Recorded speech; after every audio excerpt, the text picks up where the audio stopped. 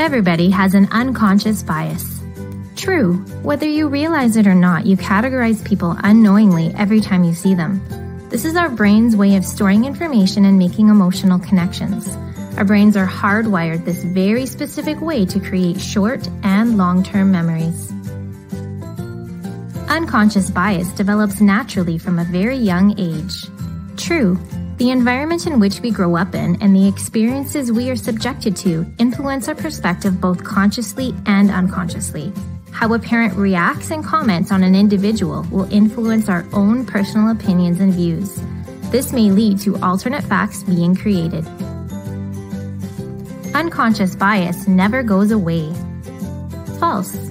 By becoming aware of how we view others in both our personal and professional lives, we can help to overcome certain biases we may have.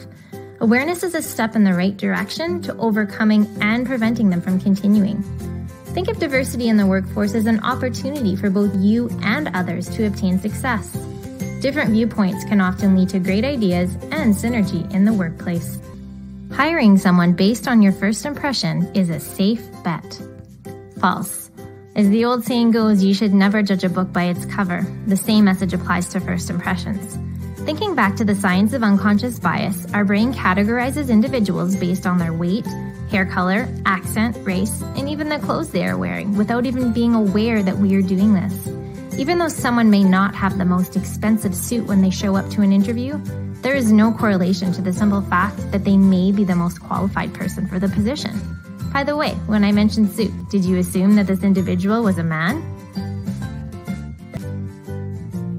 Others' opinions of people should be duly noted and examined when hiring. False. An opinion involving any sort of bias should be removed from conversations regarding hiring or working with a certain individual. Give people an opportunity to show who they really are and not base perspective on any preconceived notion you may have about someone. Opening the doors and allowing true colors to be revealed will all hopefully lead to great things.